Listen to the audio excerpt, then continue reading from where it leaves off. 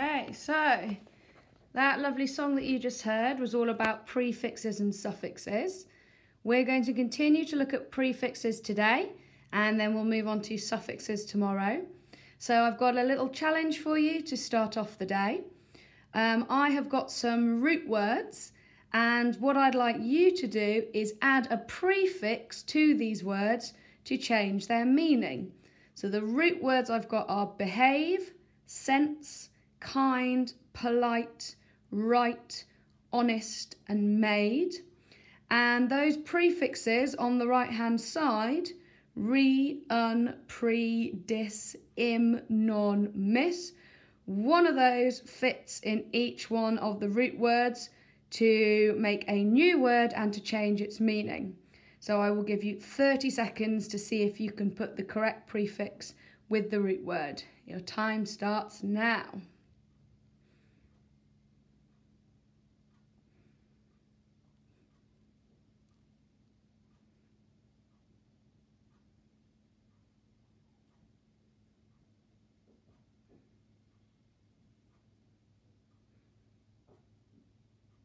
Ten seconds left.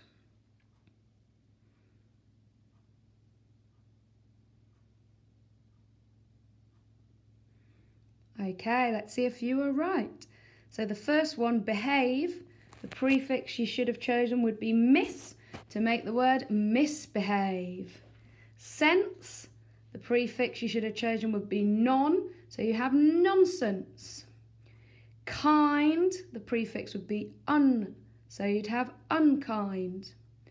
Polite, the word that you can make with the prefix im is impolite.